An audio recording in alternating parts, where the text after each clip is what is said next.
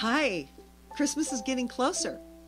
I hope you're ready for our story tonight. It's called The Christmas Rose, and I think you can see them around if you look. Legends and stories from the earliest times, told and retold, tell us that long, long ago, the stars sent messages to men on earth.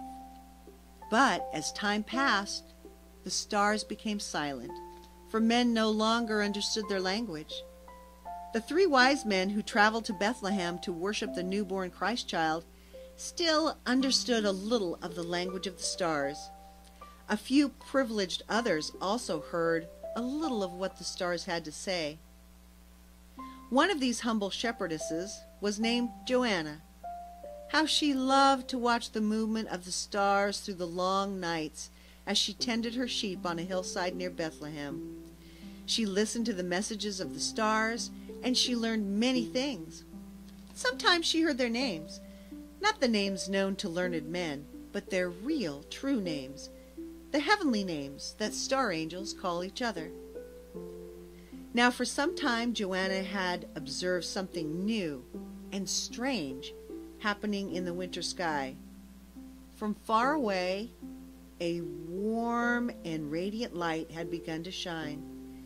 It was the light of a star, which grew brighter and brighter as each night it moved closer and closer to the earth, until it seemed to fill the entire sky as it hovered over the town of Bethlehem.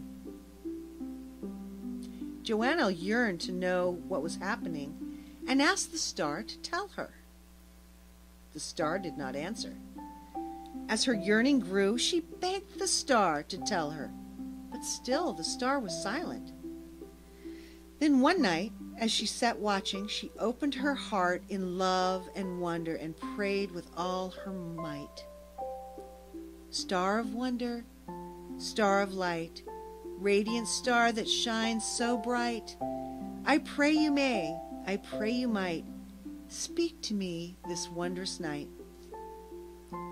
Suddenly, a ray of light came down to Joanna with a shimmering message from the angel who lived within the star. The Son of God is born upon the earth, little Joanna. I have come to light a pathway for those who, like you, have an open heart to understand what they see and hear. Follow me, and I will lead you to the Holy Child. Joanna, her face aglow, rose to follow the star. Then tears came into her eyes. I have nothing to bring with me, she cried. The Son of God must have a gift of greeting. Oh, do not weep, little shepherdess. Take as your gift these greetings from all the stars. And at once with the message, rays of starlight streamed down from the heavens, and where they touched the cold winter earth, star-shaped blossoms sprang forth. Joyfully, Joanna gathered the blossoms and followed the star rays as they led her on to the town of Bethlehem and to a humble stable. Mary was holding the Holy Child in her arms as the gentle shepherdess entered. We have been waiting for you, Joanna, Mary said. Come, bring your precious flowers so that my son may remember the gift of joy of the star world while he is here on earth. And as Joanna knelt in rapture and offered the blossoms to baby Jesus, he looked at her with a radiant smile and reached out. As his fingers touched the blossoms, gold centers formed within the flowers, and the Christmas rose came into being.